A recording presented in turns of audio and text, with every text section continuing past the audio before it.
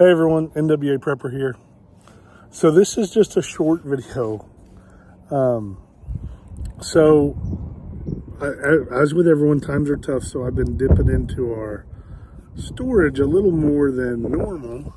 And I found this peanut butter, right, which looks wonderful, or to me it does. Yeah, the use by date just says October, I don't believe 09. Maybe. Anyway, there it is. So I got this out and I got to work and I opened it and it just doesn't look right. It didn't smell right. It didn't smell rancid. And so I thought I would share with you kind of what it looks like and get your opinion. So keep in mind that I did just open this and peel the seal. And you just, yeah, hold on. So you can see the two different colors, the peanut buttery color and then that yellow color on top, which is not, I mean, it leaves nothing on my hand.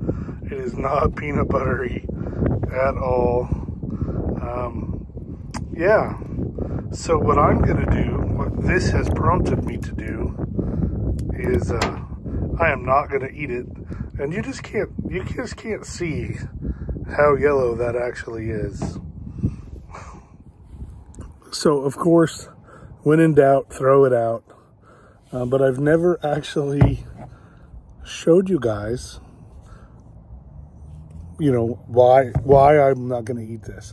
And some of you may go, oh, it's fine, that just happens. Even as poor as we are right now, or as trying to think of some other way, as strapped as we are for cash right now, I'm not going to let a $2 or $3 jar of peanut butter make me sick. And it was just missed in my rotation. It's because I've got a jar of peanut butter that was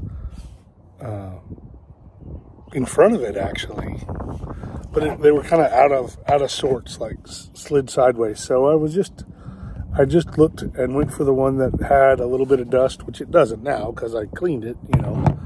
It had a little bit of dust on it, and thought, well, I must have missed that one in the last couple rotations, because as a general rule, a jar of peanut butter only lasts me a couple weeks. Anyway, so there we go. Bad peanut butter. Let's get ready.